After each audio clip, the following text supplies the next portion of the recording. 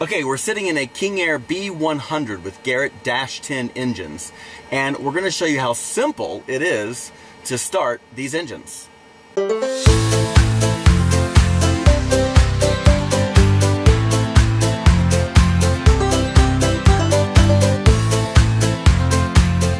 Alright, so we're going to demonstrate starting the engines of a Garrett TPE331-10 engine on a King Air B100. The B100 goes about 280 knots or sometimes faster. It's very fuel efficient, 80 gallons an hour or so. And look at that range, over 1,000 nautical miles. The cabin of the B100 is the same as the King Air B200 and the 250. So the King Air B100 is really a special airplane in the King Air series. Okay, so let's get on with starting the Garrett Honeywell TPE331 engine. And let's dispel this myth that they're really hard and tricky to start, because the reality is the start procedure is not that dissimilar from any other turboprop. These engines are direct drive engines, which mean that everything spins together.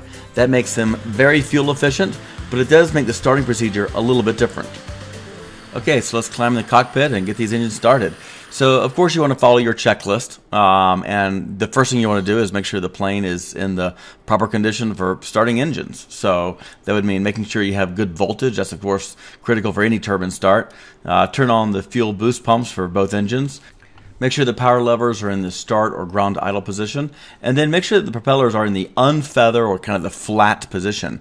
That's really important given that these are direct drive engines, a little different than Pratt & Whitney. And then it's time to start the engine. So it all comes down to this switch here, which is the engine stop, run, and start switch. There's three positions. The top is kind of the spring-loaded position. And we're just going to go from the off position or the stop position to the middle position, which is run. And then to initiate the start sequence, just go to start.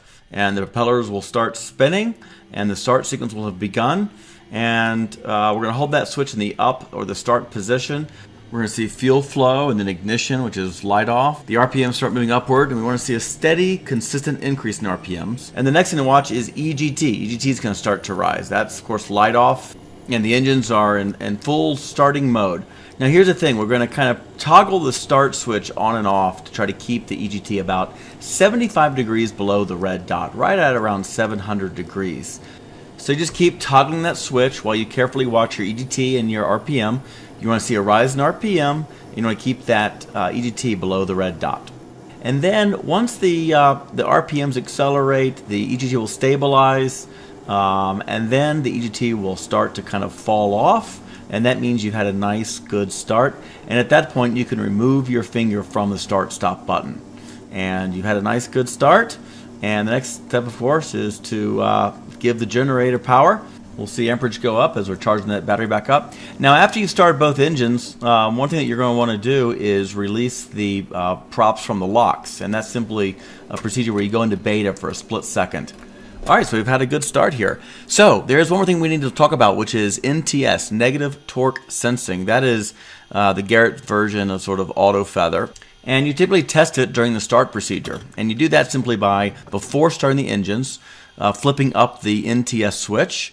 You hold it for a few seconds and you wait for the NTS light to come on. Then, as that start sequence begins, you're looking for that NTS light to extinguish, and that means that you have tested your NTS system. And let's talk a little bit about the emergency shutdown procedure if you were to have a hot or hung start. The red dot indicates the maximum temperature for start. So if you were to have a temperature rise to that red dot, you would immediately go to the stop position on that three position switch. And as an extra precaution, you can turn off the red fuel lever to eliminate any fuel going to the engine. And that would be your emergency shutdown procedure. So that's it. That's starting and operating a Garrett engine. They're great engines. They're direct drive engines. They're very efficient. And I think once you get the hang of it, they're just as easy to operate as any other turbines out there. So enjoy and fly safe.